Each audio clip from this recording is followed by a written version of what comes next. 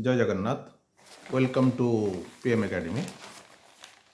Dear students, today I am going to give a talk on regarding admission in the LLB 3 years program.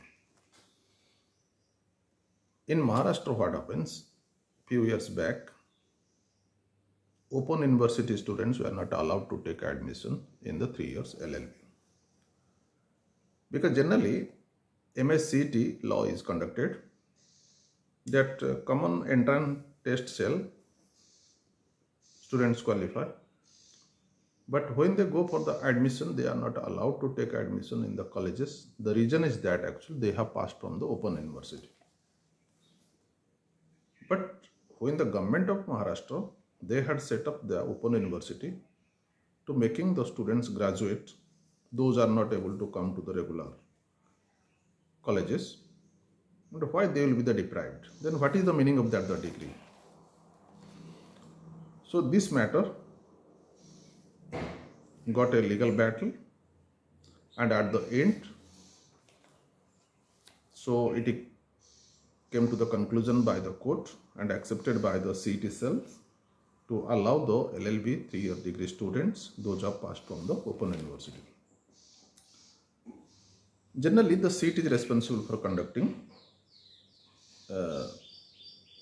entrance exams, that is known as the MSCT law. And when this matter came, this move is response to a petition filed in the Bombay High Court's Aurangabad branch by the person Mr.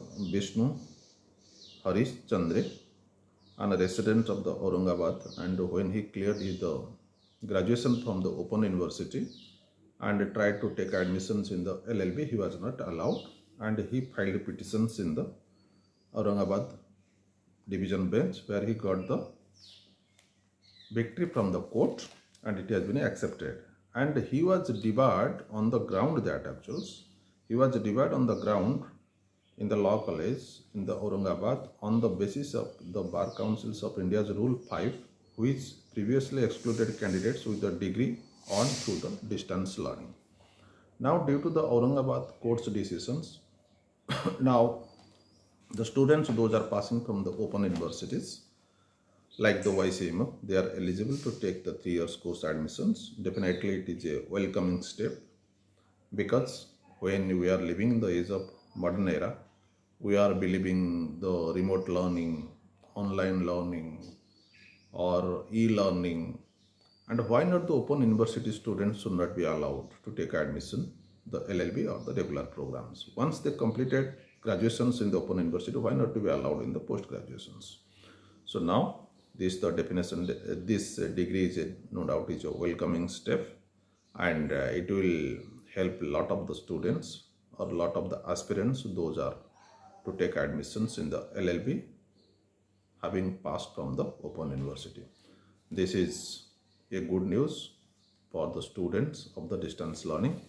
This is for today. Thank you very much.